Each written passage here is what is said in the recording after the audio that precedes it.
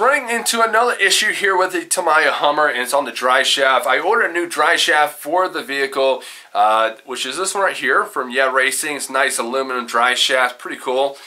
And as I was installing it, I realized something. It's like, this thing looks a little short. Maybe, you know, once it gets connected together on the vehicle itself, it might fit, but evidently it did not do that.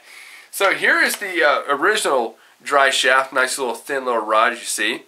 Put them both together, and look at this. Bit short. Now, I thought I did my research pretty good on this vehicle. Apparently, I didn't do a good enough job on it. Now, Tamiya had two TA chassis. They had a TA01 and a TA2 chassis. Now, from what I read on some of the articles and forum sites, is that the TA02 chassis had longer suspension arms and all, but I'm not exactly sure 100%, guys. I will say that. Don't hold me to it. My information sometimes is wrong. I've been called out for it about a few times, and I do apologize on that. But apparently, this chassis is not the TA02. It's probably the TA01. I'm not exactly sure on it, alright? Any of you guys out there who knows Tamiya products fairly well would know this. So if you do, comment down below. Let me know, is this a TA01 or a TA02?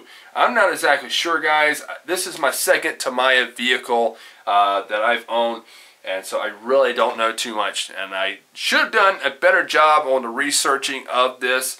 But apparently, I just thought I had the TA02 because that's what I saw a lot of listings of, was Tamiya TA02 chassis and stuff like that. So I don't know if I'm wrong or right. I don't know. I could use your help. If you know anything about Tamiya products or the TA chassis, definitely comment down below. Let me know what you guys know about these chassis, and if you know where I can get the right dry shaft, right size dry shaft, definitely let me know, okay? But yeah, so that was the only issue. I did get the shock mount plate done and the my shocks mounted and everything, so hopefully that'll help it. And yeah, so at least I got something done.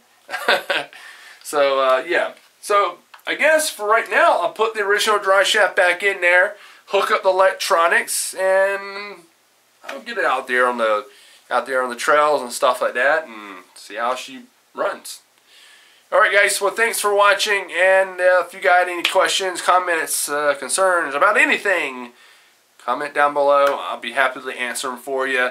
And if you guys could help me on this little issue here, I would graciously appreciate it. If I say graciously, I guess I said it right. I would really appreciate it, guys. Alright. Well, thanks for watching, and I will see y'all in the next upcoming video. And, alright. Well, I guess, later.